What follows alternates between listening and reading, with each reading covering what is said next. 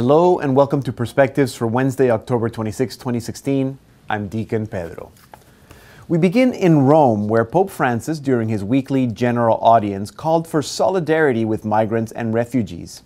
Today, the Pope continued his reflection on the works of mercy and reflected on two corporal works of mercy, welcoming the stranger and clothing the naked. Making reference to the growing numbers of refugees who today are fleeing war and famine, the Holy Father said that they are our brothers and sisters and we are called to welcome and care for them. In some parts of the world, said the Pope, walls and barriers are being built. It appears that the silent work of men and women who, in different ways, do what they can to help and assist refugees and migrants is being drowned out by the noise made by those who give voice to an instinctive egoism. The only solution, he said, is solidarity. Solidarity with the migrant, solidarity with the foreigner.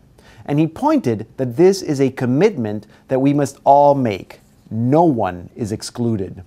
Dioceses, parishes, religious institutes, organizations, and individual Christians, we are all called to welcome our brothers and sisters who are fleeing war, hunger, violence, and cruel conditions of life, he said. Setting his text aside, Pope Francis then told the story of a lady, a taxi driver, and a refugee asking directions for the Holy Door. At first, the driver was hesitant to take the man, but afterwards was changed by the man's story. When we do something like that, initially there is some discomfort, a smell, Pope Francis said, but at the end, a story like this brings fragrance to our soul and changes us. As to clothing the naked, the Holy Father said that it doesn't necessarily mean literally giving clothing to someone who's naked. It also means caring for those who've been stripped off their dignity and working to ensure that their dignity is upheld and safeguarded. And this, he explained, means thinking of women whose bodies are exploited by human traffickers and of the many ways people are used as forms of merchandise.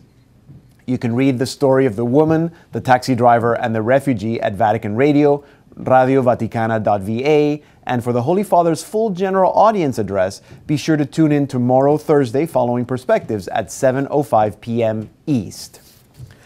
And closer to home, on the weekend, the Apostolic Nuncio to the United States celebrated a Mass at the U.S.-Mexico border.